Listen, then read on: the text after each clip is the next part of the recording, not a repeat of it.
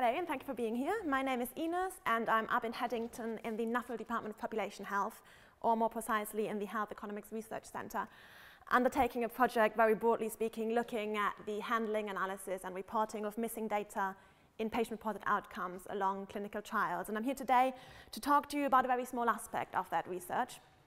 Now, I do understand that not all of you do work in clinical research or in trials at all, but I do believe that everything I talk today about is a broadly speaking statistical issue. So missing data is not just obviously refined to clinical trials. It creeps up in any statistical analysis, whether you do policy research, social sciences research, or if you design and analyze your own studies, or if you're looking at other people's studies trying to evaluate and assess them, or even if you just read research papers where people had to deal with missing data. If you want to interpret and understand them properly, you need to be aware of some of the issues around missing data. And I hope after that talk, that will be a little bit more clear to everyone. So just a brief slide of where I'm trying to go today. So I'm talking about background of missing data. So we're all in the same boat. We all know what I mean with certain words or phrases when I talk about PROMs, or patient-reported outcome measures, how I define missing data in my research and how it's broadly defined, and why it is such a problem in the analysis of randomized controlled clinical trials and statistic as a whole. I introduce you very briefly to the current guidance for missing data in statistical analysis, which I think is important for the results of the literature review I actually did to understand where people are and where they're going wrong potentially. And there are a brief session on a sort of discussion and conclusion about where we are and where we should be, or where we would be wanting to go if we want to do things properly. So, first of all, PROMs, short for patient-reported outcome measures. They are often designed in questionnaire form to capture patients' perception on their quality of life, their pain, their disease burdens, their function and symptoms, to assess really how patients feel with the disease they're living at, or with the medication or drugs they're receiving. They are increasingly used in clinical research and research in general, because researchers, clinicians, regulatory bodies and funders, who obviously fund our research, are becoming increasingly aware of the importance of taking into account patients' view when they're making healthcare decisions, which are ultimately affecting patients' care. And this is obviously in contrast to more traditional measures such as blood pressure and death, for example, which are very objective. We now try to take into account something a bit more subjective and patients' views. So that's great, but there's a problem with these, because rather than just relying on patients to attend their assessment and retake their measurements, we are now relying on our study participants to fill in these questionnaires, and not just fill them in, but fill them in a timely fashion. We need them on time.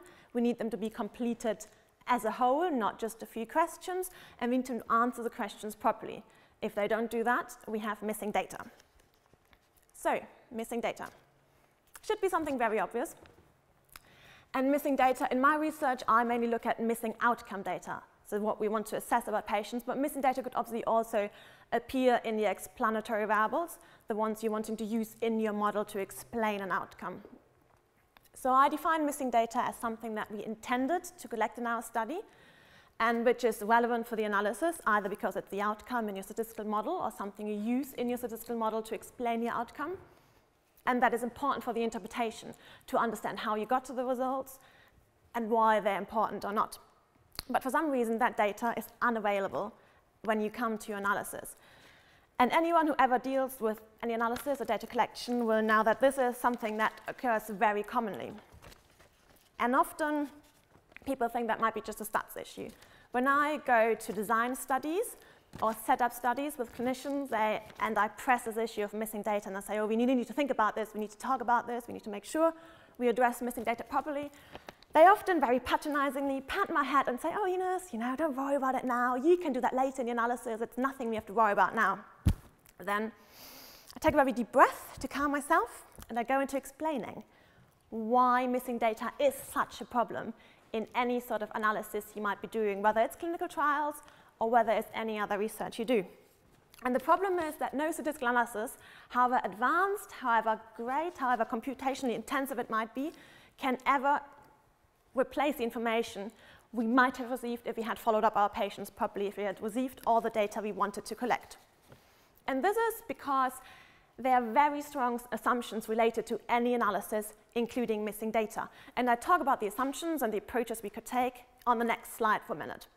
For now, we just know that we're making very strong assumptions, but obviously if we get those wrong, even just a little bit, that results in our model being inappropriate and our results being biased, i.e. wrong.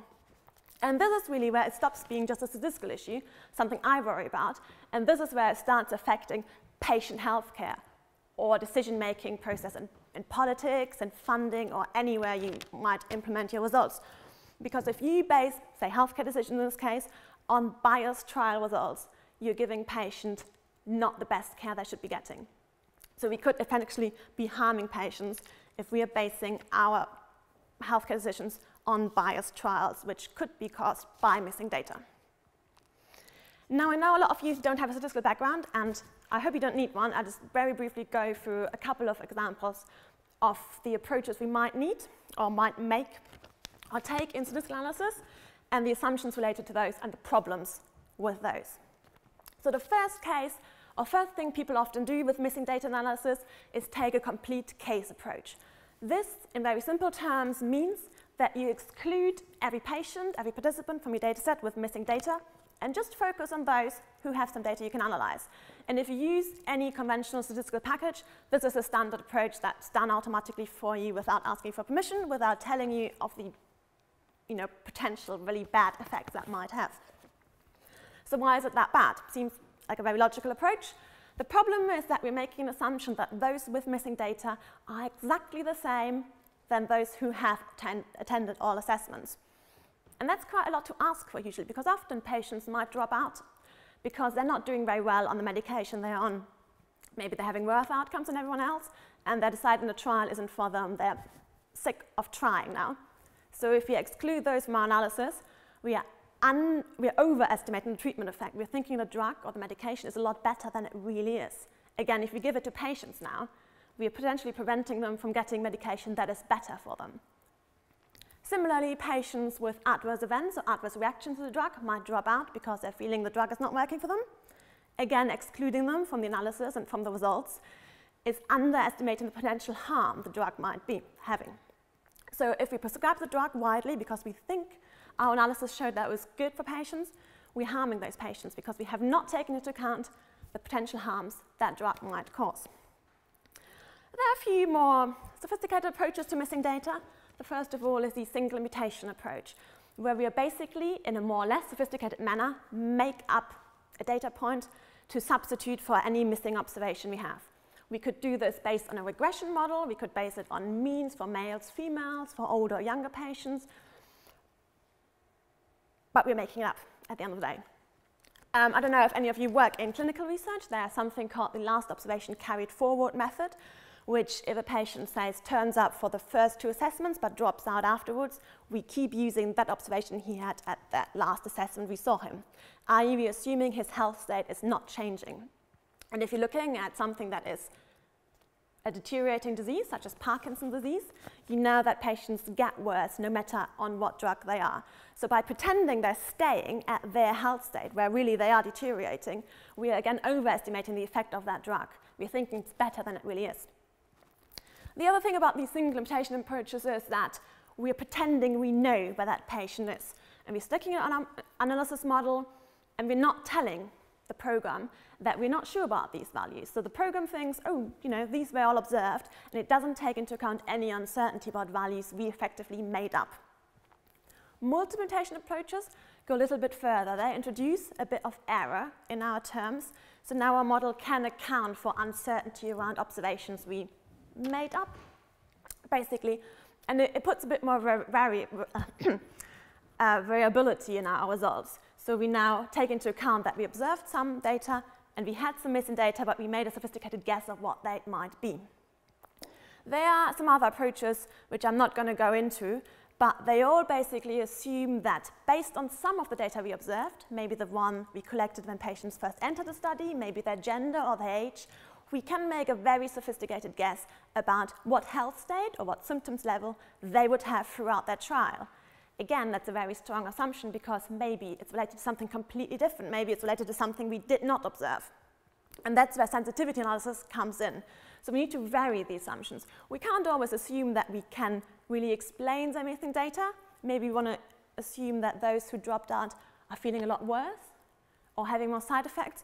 This is where sensitivity analysis is coming in to enable us to really assess how robust our results are based on the missing data we have observed. So that's some of the methodology around missing data. And there is a whole wealth of papers out there that tell you how you should analyze your data, how you should deal with different types of missing data. And I came across quite a good paper by Lee et al., which was published at the beginning of last year, 2014, which sort of consolidated all the literature out there in a set of 10 standards that should be applied in any kind of research where you may come across missing data. Most of them are very much common sense. They say that studies should be designed in a way that you minimize missing data. You should make sure you can follow up their patients. You don't burden them with a million questionnaires, as people often do. Do something simple. Make sure you can get the data you really need for the analysis.